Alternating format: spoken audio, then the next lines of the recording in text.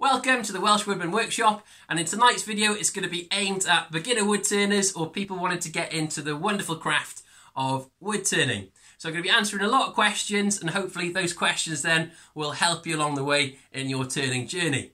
So the things we're going to be talking about tonight is what's the best way of getting started in wood turning, what are the different types of wood turning, what are the different parts of the lathe and how it works, lathe choices then, so if you're looking at buying your own lathe, so some tips and tricks to look for, what sort of tools and equipment you might need to turn, and lastly, what project should you start off with sort of to develop your skills as a turner. So I hope this comes in handy, hope you enjoy. So wood turning is essentially taking a hand tool, feeding it into a spinning piece of wood and shaping it to a required shape. That's it in the simplest form. So we have two major styles. So we've got spindle turning, that tends to be where the block's between two centres. The direction of the grain tends to be in line with the bed of the lathe.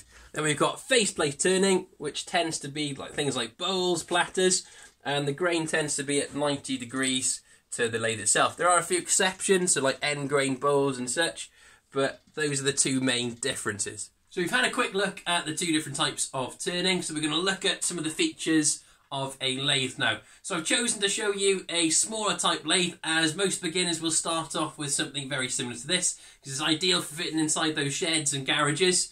And also, as soon as your skills develop then as well and you want to do some craft fairs in the future, these come in real handy because they're transportable and you can do some mini demos and things like that as you're selling your pieces. So the features of the lathe then. So normally on the left hand side, so I flip this round to make it easier for the camera, is something known as the headstock. And essentially what the headstock has is a spindle running through it, and that spindle is driven by a motor and sometimes a series of gears or pulleys. Now on some lathes they have something called a spindle lock then at the front, which will lock this spindle in place, which makes it really handy for attaching faceplates or chucks and things like that. In the headstock then, you tend to put things in like driving spurs. So essentially this will drive the piece of wood round, and these all tend to have something called a Morse taper, so a little angle. So you'd need to find out the Morse taper of your lathe and buy a spur to the same Morse taper. That then you will be able to mount a piece between centres. So on the right hand side of the lathe normally, you've got something called a tailstock, and we can advance this up and support pieces in between. They've got these little locking levers on the back, so it's locked in place and won't be able to move.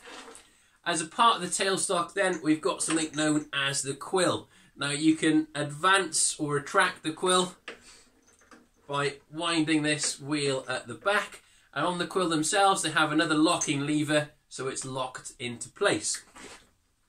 In the centre then, we have something called a banjo, and again it's got a locking lever, tends to be like a cam or threaded lever, and as a part of the banjo we've got something called the tool rest. Now you can raise or lower the tool rest depending on your piece. It's always a nice idea to put your tool on there and lower the tool rest so you're cutting along the centre line, as that makes it a little bit easier.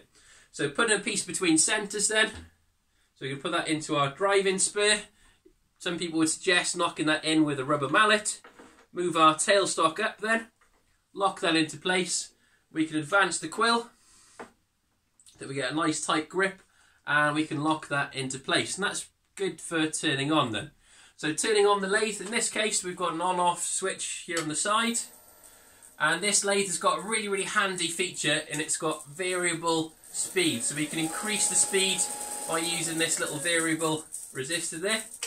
I would highly suggest getting that if you can with a lathe, because there's a great safety feature built in. Always start your lathe off and lower and raise it up. You can do it with a series of gears or pulleys by putting it down to the lowest ratio, but you're going to want to spend a lot of time sort of changing those. So if you can get one of those to begin with, that's going to save you quite a bit of time, and you're going to wish you had one if you got a lathe without one. Other features then. So sometimes you'll want to turn what's known as a tenant like this and grip onto it, and an ideal piece of kit for that would be a scroll chuck. We've got this spur there. They normally come with a little knockout bar. We can put that through the end of the spindle, which tends to be hollow, find the end, come back 1/2 inch, little tap holding onto it, and we're good to change over.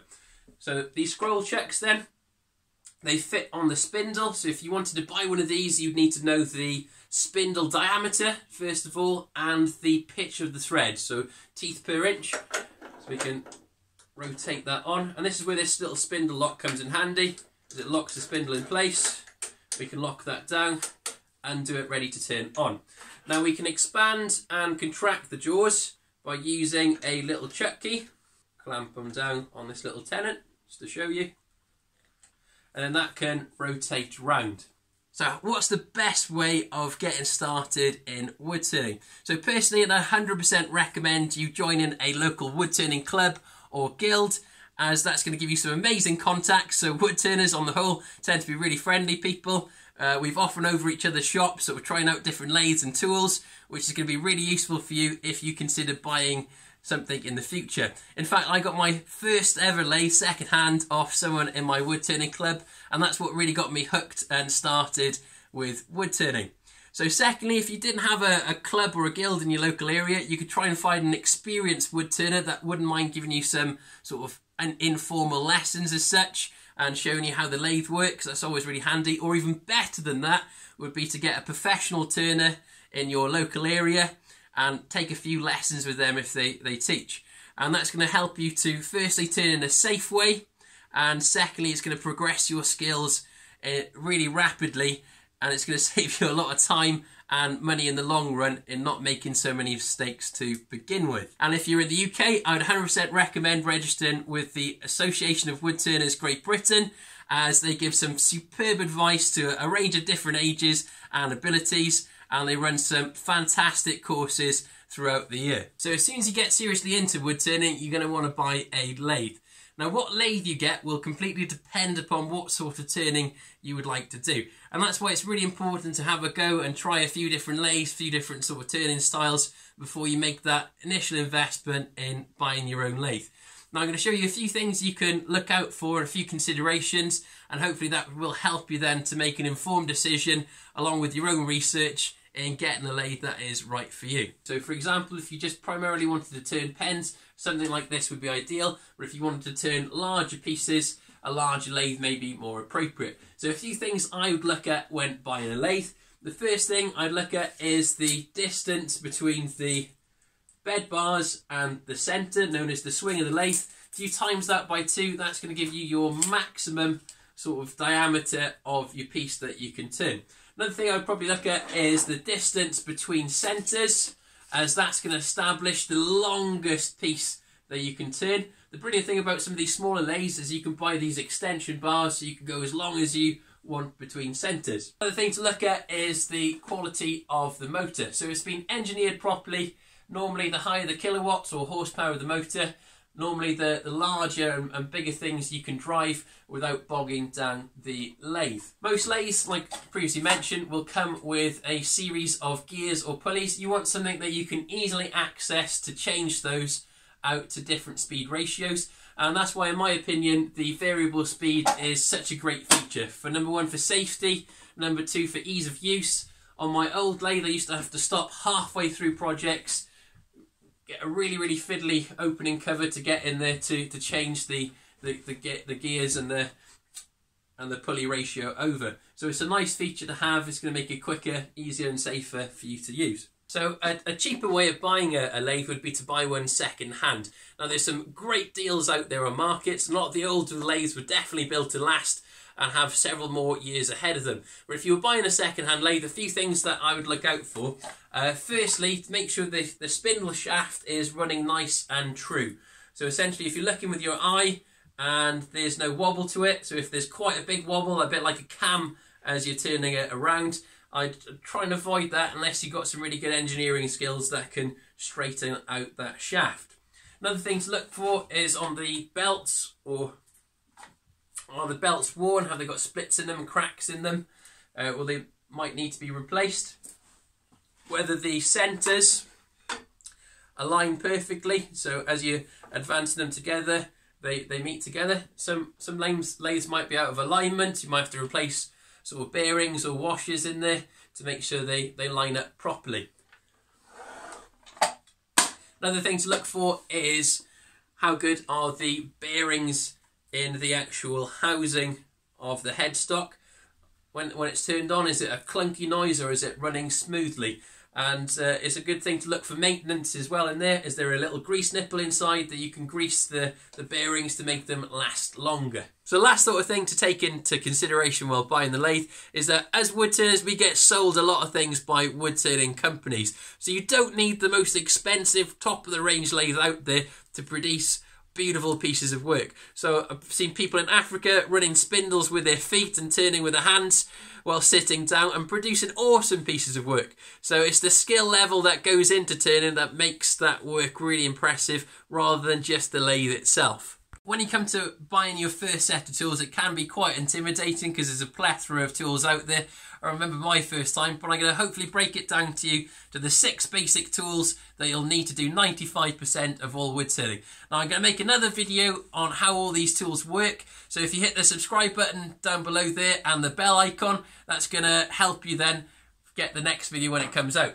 So the first tool I'd recommend would be a roughing gouge. So you rough things out into the round really quickly with these tools.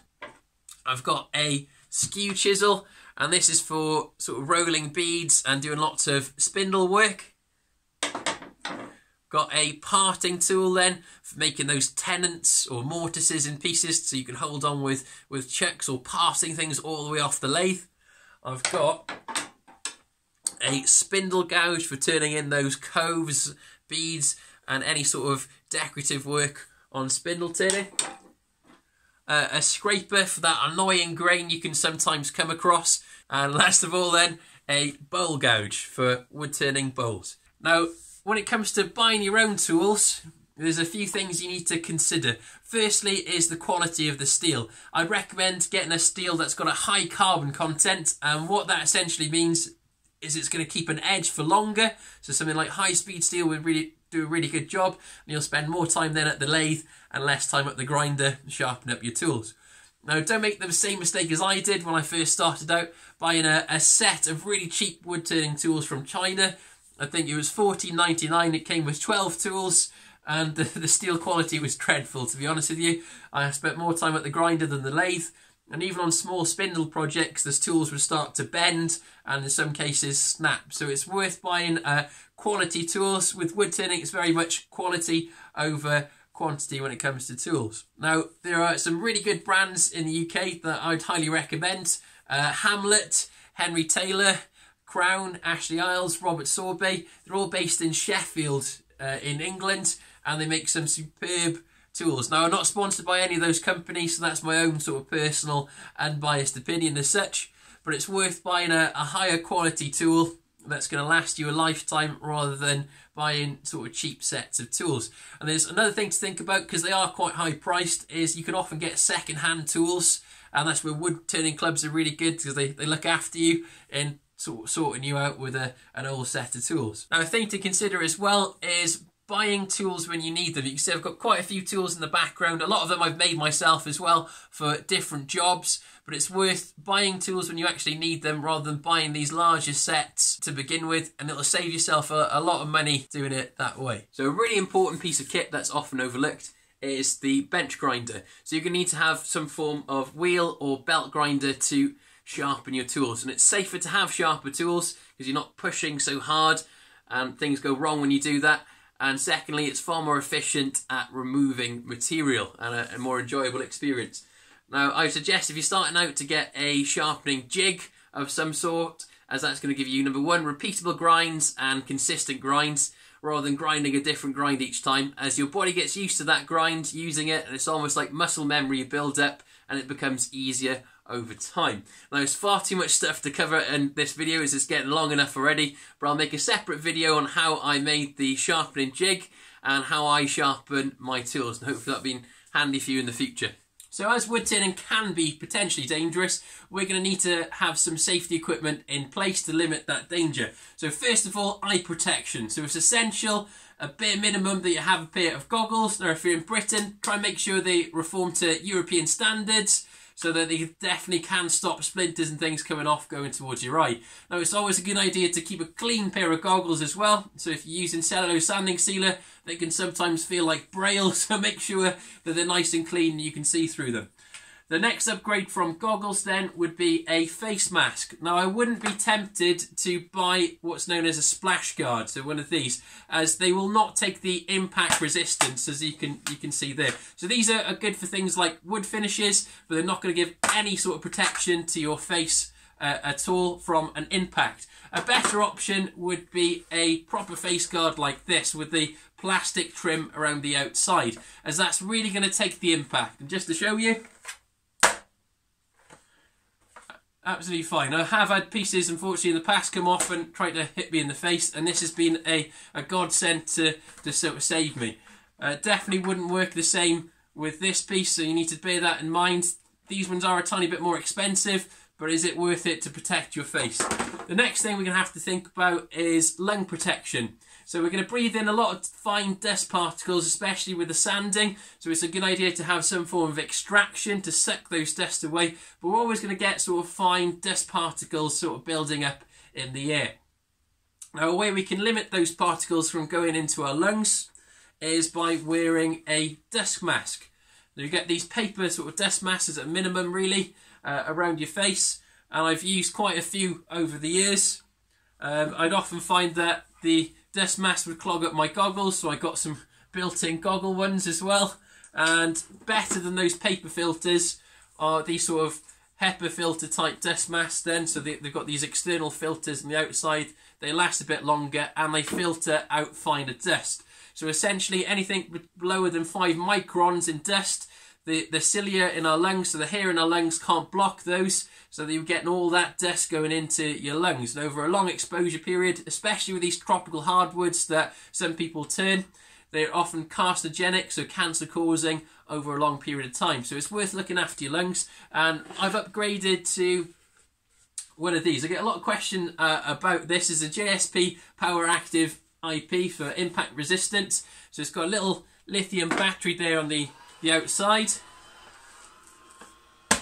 Impact resistant face shield again. And the great thing about this is that you can wear your glasses inside without it fogging up if you needed to. So we've got the built-in filters there. That really gives a nice cool circulation of air. We've got pre-filters that we can change out and sort of cartridge filters you can change out to prolong the life of this. And it's really light on your head as well, so it's got a proper helmet resistance if a bigger piece did come off. And again, this has saved me a few times as well. So I'd 100% recommend investing in one of these. It is a big investment, but it's worth it in the long run to look after your eyes and lungs. Other things we need to consider is clothing. So roll your sleeves back. I'm terrible for that, to be honest. Or some people wear schmocks, jackets, just to keep things out of the way. But as long as you haven't got anything that could be entangled, loose clothing that can be entangled into the lathe.